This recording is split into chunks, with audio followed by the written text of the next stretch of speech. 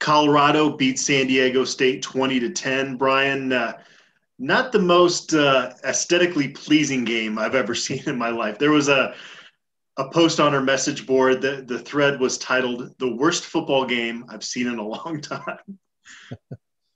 Well, I think it probably is for those that don't watch San Diego State a lot. I mean, not that I watch them all the time, but I mean, if you look at their scores, this was a San Diego State type of game. I mean, they, typically their games are going to be low scoring.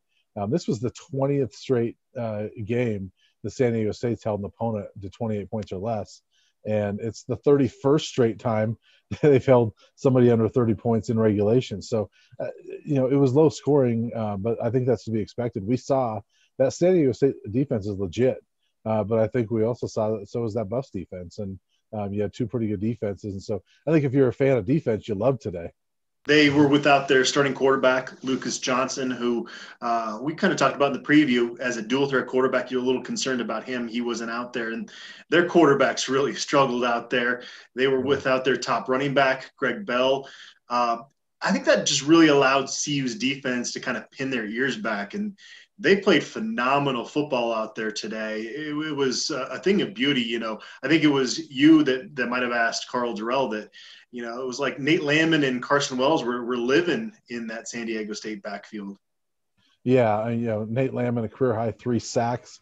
Carson Wells had a sack and 4 tackles for loss. I mean, those guys were awesome today. And, Carson Baker, the starter for San Diego State, he started the first 4 games of the year, but you can kind of see why they went to Lucas Johnson last week. I mean, he does have that element that Carson doesn't have, and they actually went to their third stringer in this game. So the Buffs did a fantastic job. They've been doing a pretty good job against the run all year, but to do it against that team, against the run, that's pretty impressive. I mean, that's more impressive to me than what they've done the first 2 weeks. I know it's just a Mountain West school, but to me, that's not just a Mountain West school. That's been next to Boise State, probably the most consistent Mountain West school that there's been in the last decade. Colorado is now 3-0 and bowl eligible for just the second time in the last 13 years. I know it wasn't the prettiest game, but if you're a CU fan and you don't fall asleep with a smile on your face, I don't know what to tell you. You got to, especially in 2020, really, take everything that you can get and embrace what this Carl Durrell team has done, overcoming adversity, not being able to play last week against Arizona State, not knowing if you're going to have an opponent. And there was even a delay in the testing today. They've had good flexibility, and I think that comes from the leadership at the top. Yeah, it really does. And you look at the fact that they found out for sure they were going to play San Diego State on Thursday night. The only chance they had to get prepared for this game was a walkthrough yesterday. They never even had a practice to prepare for San Diego State. So, you have to appreciate what's going on here. You and I both did pregame spots with KOA this before the game. Mark Johnson asked me, about Coach Durrell, and I said to him, I don't know how Mel Tucker would have handled it, but I'm not sure that you could have handled this year any better than what Carl Durrell has done. I just think he's done a fantastic job. He's just a no excuses type of guy, and you could tell he didn't really care for this situation and only have a one day. But they didn't make excuses, and they went out there and they got the job done. And hats off to him and his staff and those players. And even dealing with the media, I know it's over Zoom, but he puts a lot of thought into the answers he gives us. And, frankly, sometimes we don't ask always genius questions. Sometimes they're better than others. But he really does go out of his way to try to answer questions. And I definitely appreciate that. Yeah. And, it's a small thing, but I don't know how you feel about it, but, I like that a lot of times during answers, he'll say your name, and I think it's a big thing when that person knows your name, and in the middle of an answer, he'll say, Brian, we did this, and I think that speaks to him being a thoughtful guy, really thinking about the answers, but also acknowledging who asked the question to him. And, I think he's done a great job. And I thought this was one of the better coaching jobs because, like I said, this is a good San Diego State team. They're 3-3, but their 3 losses are against teams that right now are 12-0. And I think Nevada's playing tonight, so we'll see what happens with them. But at least at the moment, they're 12-0. So they're not losing to teams that are bad teams, and they've barely lost all those games. Maybe the best moment of the game was Jalen Jackson scoring his first career touchdown in the second quarter. That puts you up 14-0. I mean, I don't know how many guys could have gone through what he went through with two torn ACLs and then, one of his first scrimmages at CU, maybe his first scrimmage. I'm trying to remember. It was definitely during the preseason, his first year on campus. I mean, there were guys that were sick seeing, how gruesome the injury was.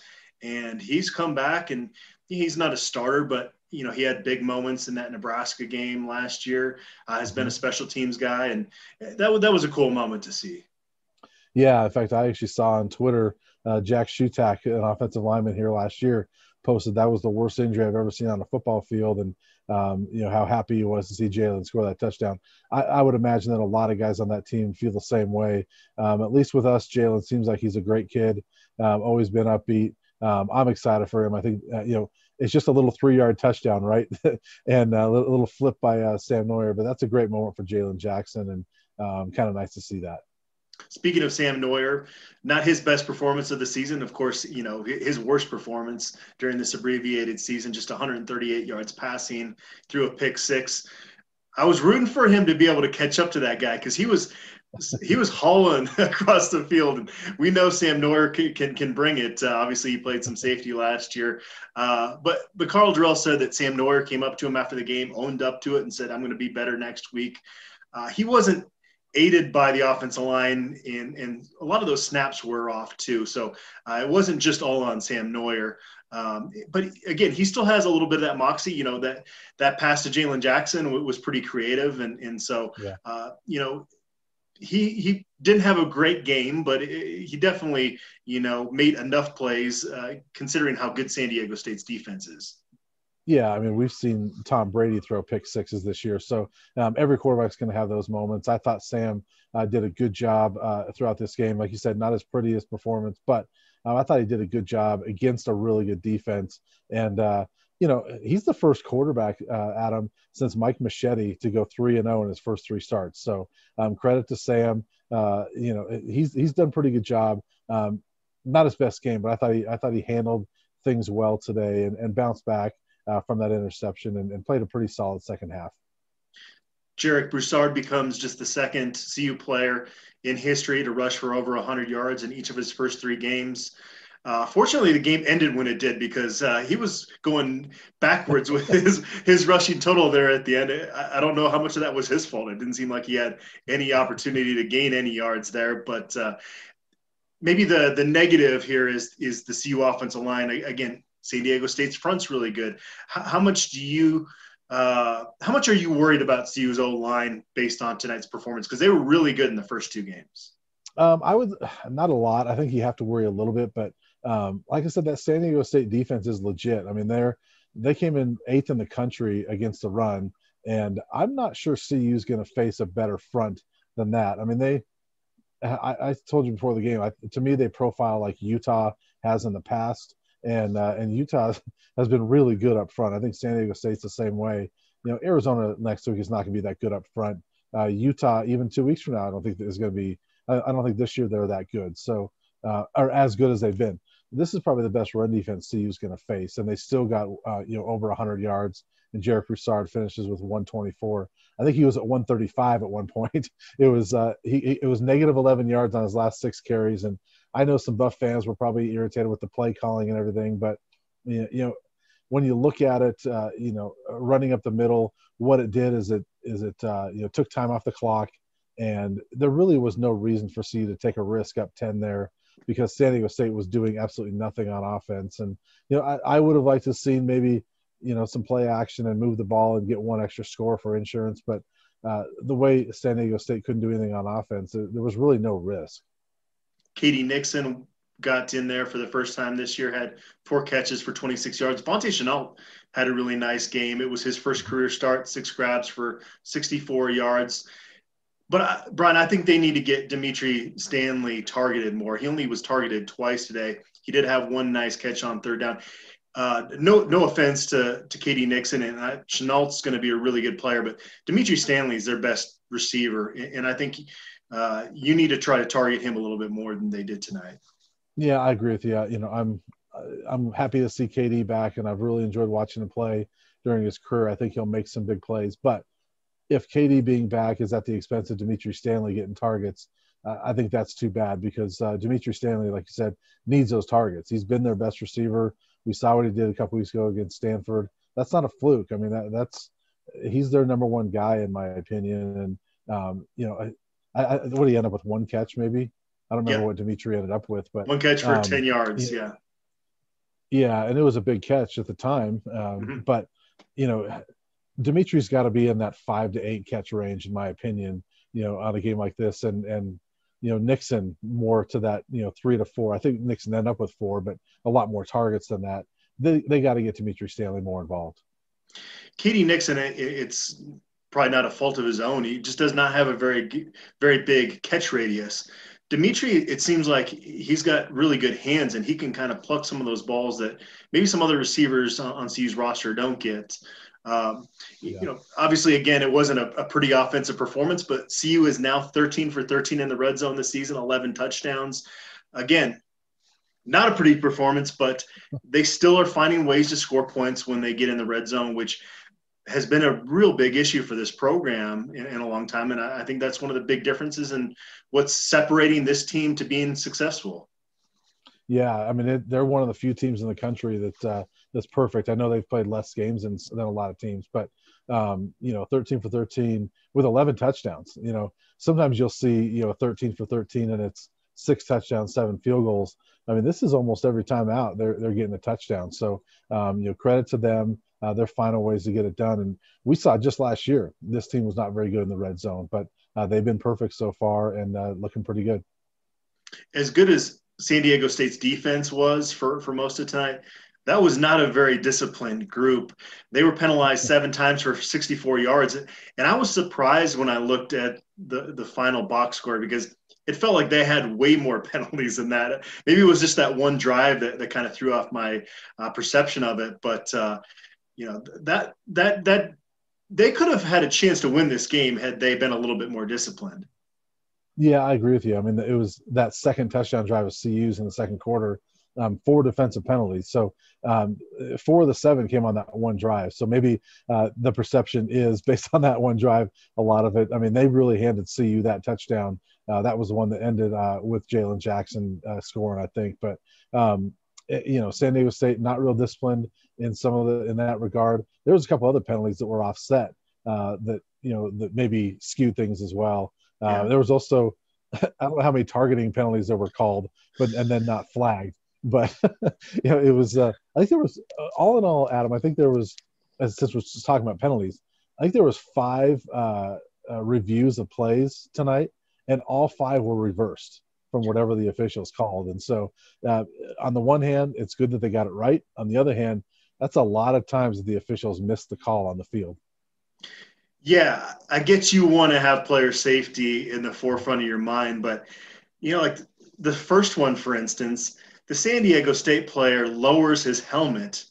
Why are you even thinking about penalizing the defense? That's a part of targeting that really drives me nuts, is when they really have no choice but to have some type of contact that looks a little iffy. But how do you blame the defensive player, because they've got to try to tackle the guy, and if he's going to lower his head, that's part of it that frustrates me with today's college football. And again, I don't want to risk the health of these guys, but you can't penalize a defensive guy if the offensive guy is going to lower his helmet. Yeah, I agree with you on that, but I will say that that's one case where I do think as an official, if you believe you might have seen that and that's on the field, who knows what it's like down there. None of us know. We're all looking at TV screens, but on the field, that's one where I don't mind. They throw the flags, they think they saw it, but then let's go look at it, and then they reverse it. So they made the right call in the end. I don't really fault the official for I think I saw this.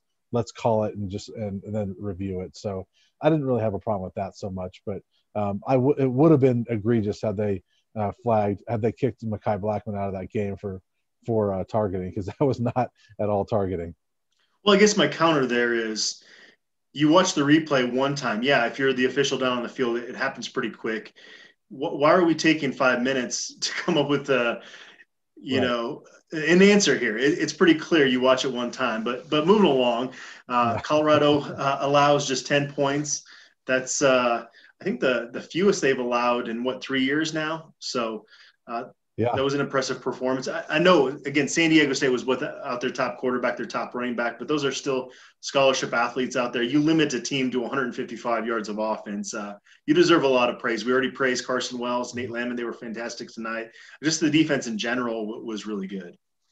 Yeah, and I actually had to laugh. Nate Lamon was asked about holding them to 10 points, and then Lamon quickly said, "We held them to 3 points, by the way," because 7 of those points were by the San Diego State defense, thanks to Sam Neuer. So yeah, the defense, holding them to a field goal.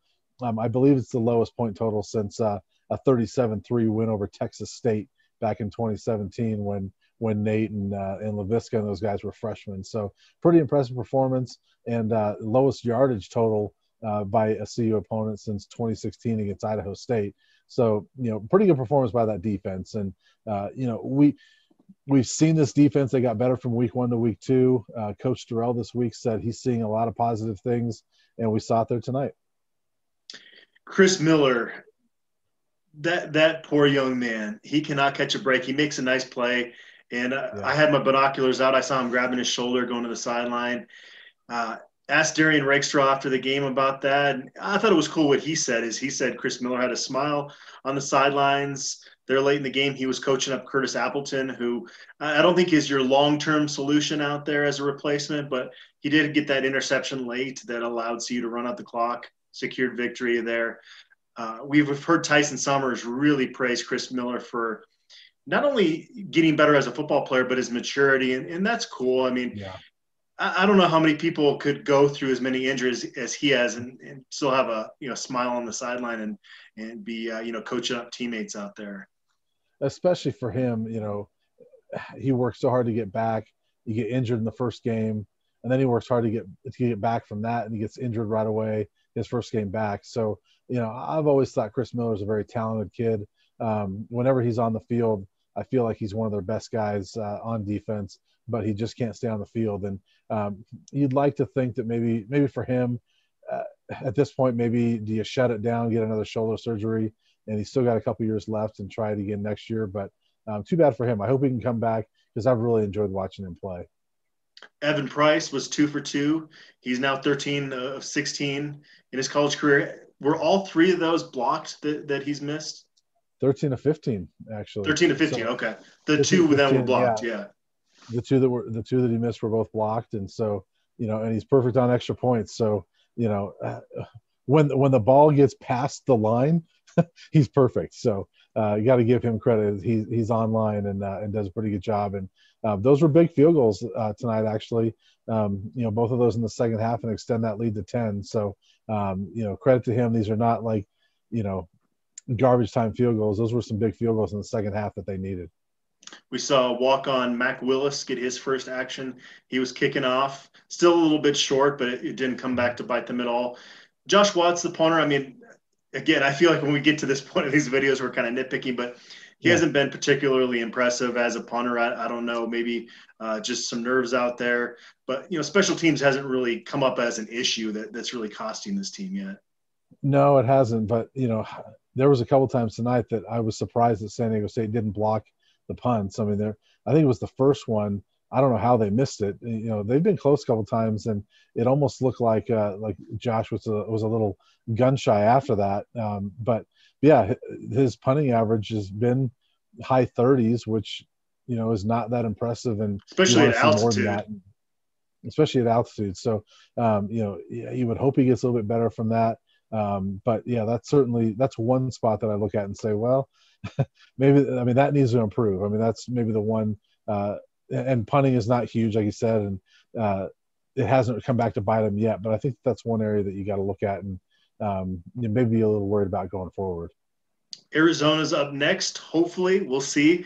Every week is an adventure in 2020, getting ready for these games. And Khalil Tate has exhausted his eligibility, so CU fans don't have to relive that nightmare. I mean, if Khalil Tate could have just played against CU every week, he would have been a Heisman Trophy winner.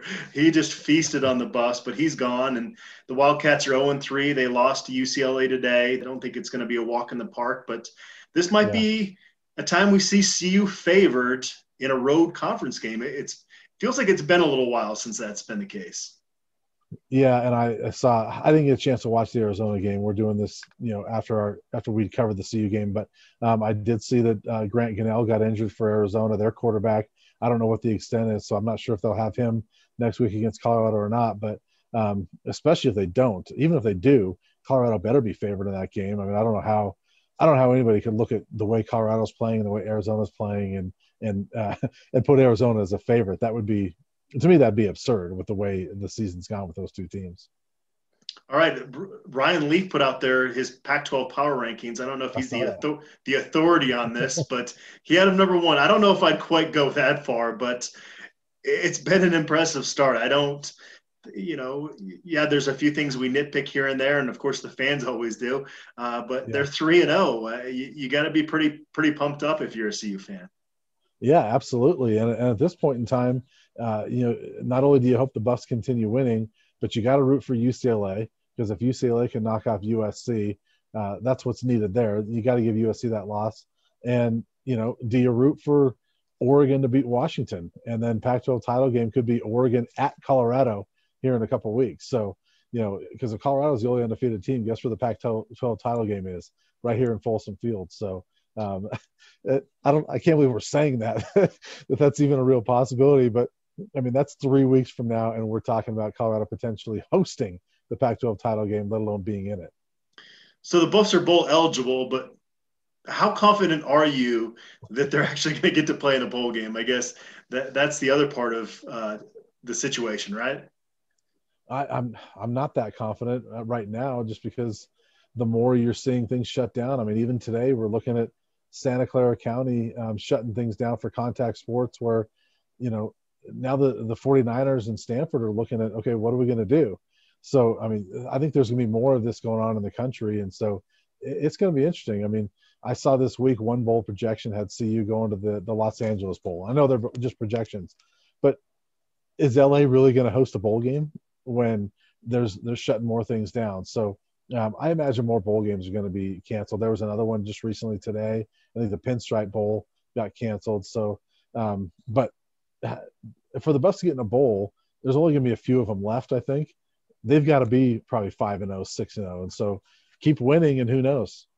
I mean, I don't think like a 3-3 CU is going to a bowl, but a 5-1 or a 4-2 has a better shot. Like Carl Durrell said, they're going to enjoy the win tonight, so CU fans should probably do the same. And then we'll go back into living day-by-day mode as we cover this program. We'll be back this coming week with more analysis.